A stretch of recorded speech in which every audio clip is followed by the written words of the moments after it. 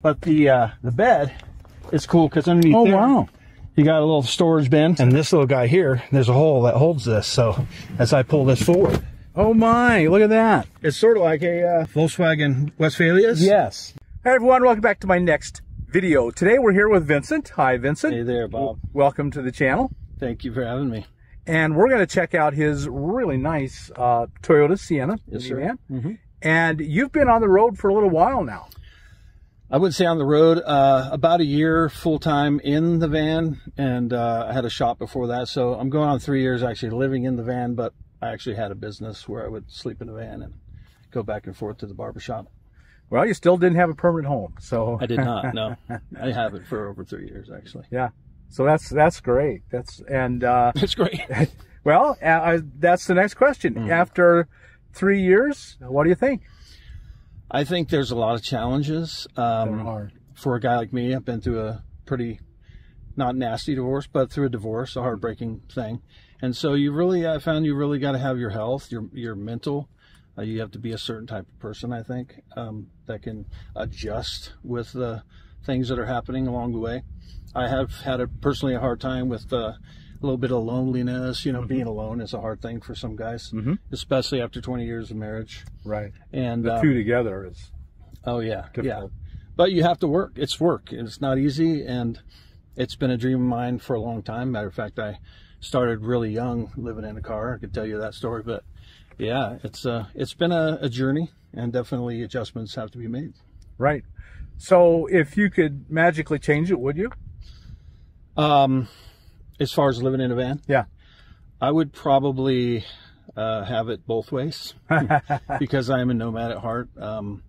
My very first live-in vehicle was a 73 Pinto wagon with a twin mattress in it. I was pretty much homeless then. I had no idea what van life was, and that was 1981.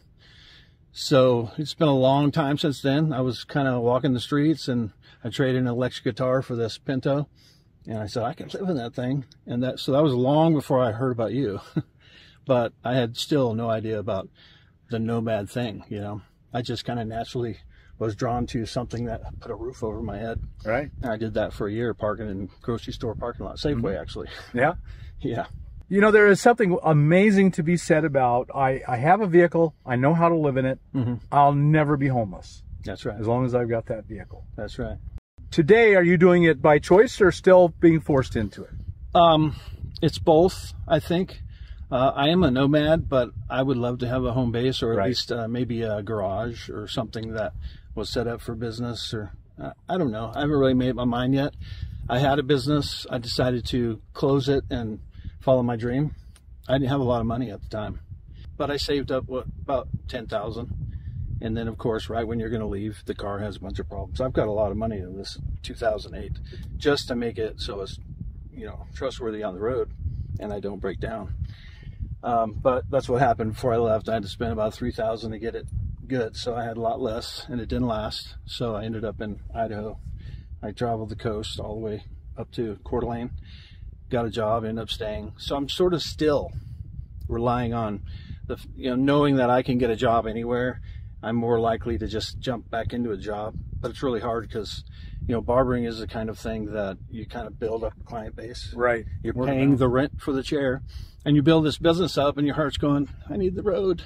I want to go. And so it's always like build it up, leave it, go on the road, build it, you know. And so that's what I've been doing. I feel like I would love to have a situation, which is why I started my YouTube channel over 2 years ago. I wanted to hopefully build something that would help me stay out there without having to be tied down to work. I'm trying now not to pressure myself with the YouTube thing. It's a thing, as you know. It becomes a job. Yeah, it's really a job. It's a lot of stress, especially if you're adjusting to the road like I have been, and being alone and learning to appreciate that aloneness. And I do a lot of times. I find like I could have been with a caravan this weekend, and I decided, you know what, I just want to be alone. So I was alone. And you have that choice, which is awesome. I think I would probably choose to have a upgraded rig, and a successful channel would be my dream, probably, just so I could keep going. Yeah, and it's worth the effort if you hang in there, usually. The freedom is unbelievable. Absolutely. To be able to be where you want to be, and it's it calls to you, and it's very hard to leave it behind once you've done it. It's addictive. Yeah. Well, how about showing us around? See what you've done. Okay. Well, this is my 08 Sienna, and it's a LE. It's not a four-wheel drive or an all-wheel drive. It's a front-wheel drive, which I found because I've been in the winter of Idaho, and I've just powered through a foot of snow, had no problem. Of course, I put a 3.5-inch lift from Journeys Off-Road on the van when I first got it. It was one of the first things I did is change it to the bigger wheels and the lift, because that's the one thing. If you have a front wheel drive, you're probably good, but you also need clearance to get over some bumps, and you have to take it easy. But I have never had anything hit the bottom of my van since I lifted it. So up front here, I keep this is a Rebounder, a high-end one. This is what I do for exercise. So it pops out into like a 45-inch trampoline, and you just bounce on it. And 10 minutes on this is like walking for 3 miles. Wow. So it's very effective. And over here, I used to have a 200-watt solar panel where the basket is, but I never found myself in the sun.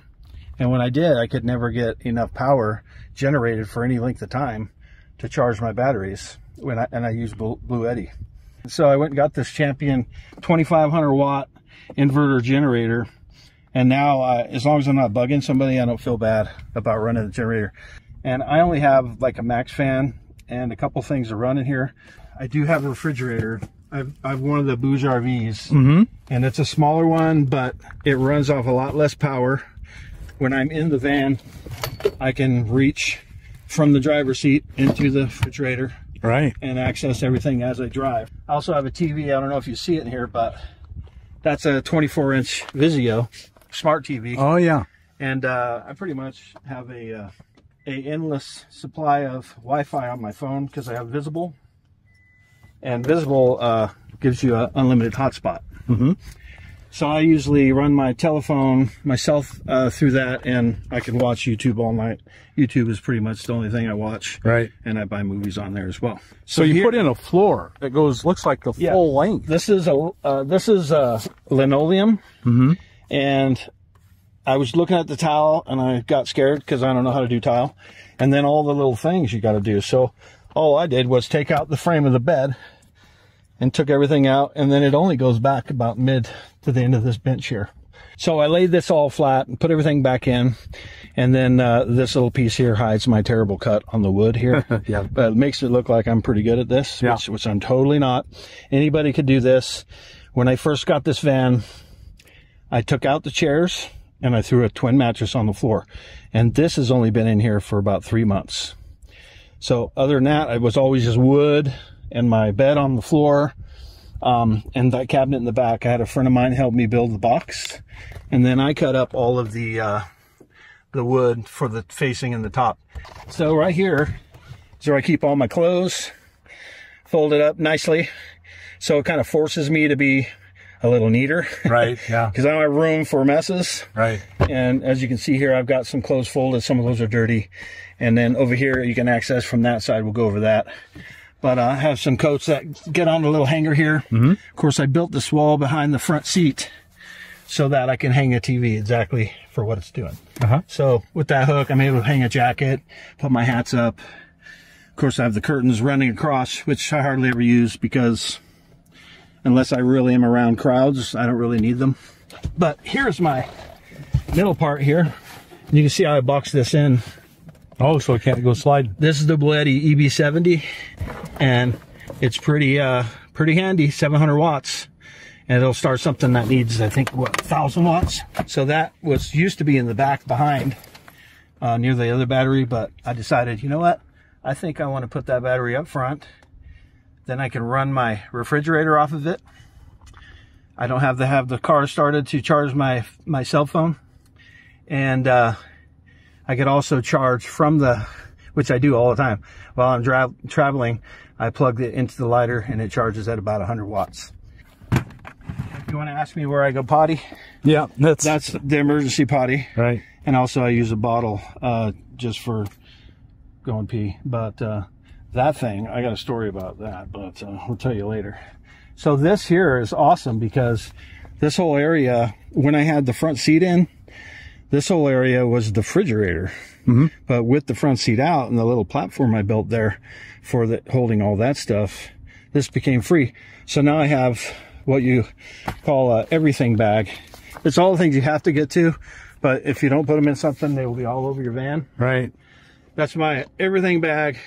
But the bed is cool because underneath there, wow, you got a little storage bin. I keep my Birkenstocks on the other side there. But you can see that little frame in there. Yeah. And it's really solidified by these little brackets on the bottom. All brackets. And this little guy here, there's a hole that holds this. So as I pull this forward, oh my, look at that. it goes down. You can see how the bed, it's sort of like a, what do you call those, Volkswagen Westphalias? Yes, their seat does exactly that. It's sort of the same deal. Yeah. But I saw it on another YouTuber's channel, and I think his name's Eric. Great design. And then, see, I've got my guitar in here too, so you can see how much stuff fits. All I do is bring that sleeping bag back. That's pretty much the back end and how I live. Okay. And from the back, do you have storage in the back? I do. So this is a rigged swing away. It's probably a little big for my unit, but with the lift kit, it's able to lift up off the ground. I took the spare from underneath the stock spare and I got rid of it because I don't need it. And I was thinking, where am I going to put a spare? So I found this company. They also supply the license plate holder and the light.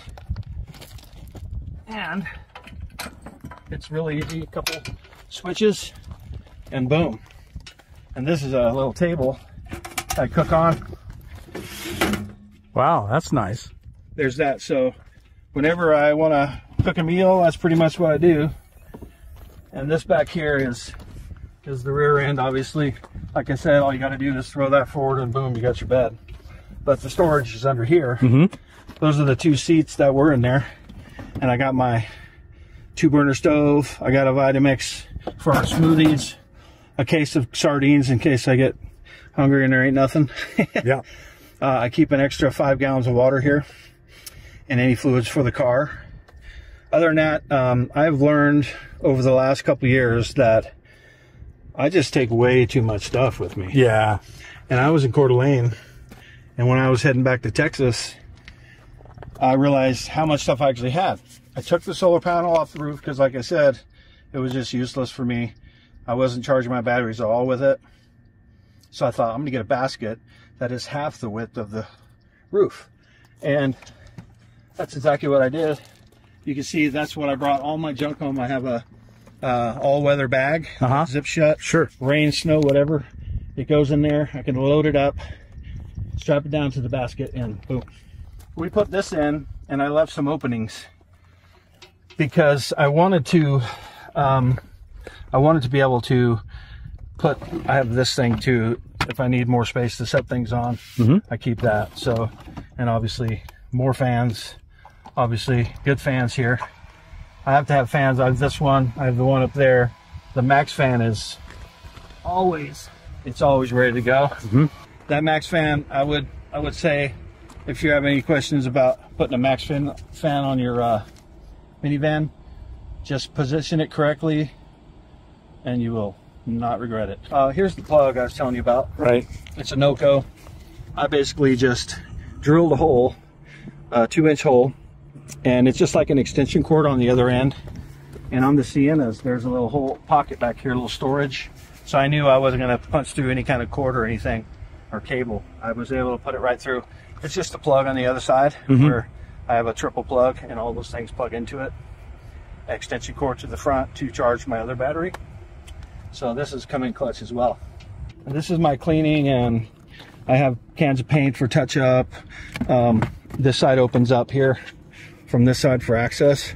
Here's another one of those beautiful 5 gallons that I have back there. These are wonderful. They're about 35 bucks on Amazon, but they're just the right shape, you know? Well, Vincent, thank you so much for sharing your home with us. I really, really appreciate it. Thank you. Thank you for enlightening us and inspiring us. Thank you. So, folks, if you got anything out of this video, like us on YouTube, subscribe to the channel, hit that thumbs up button, and we'll talk to you later. Bye now. Take care.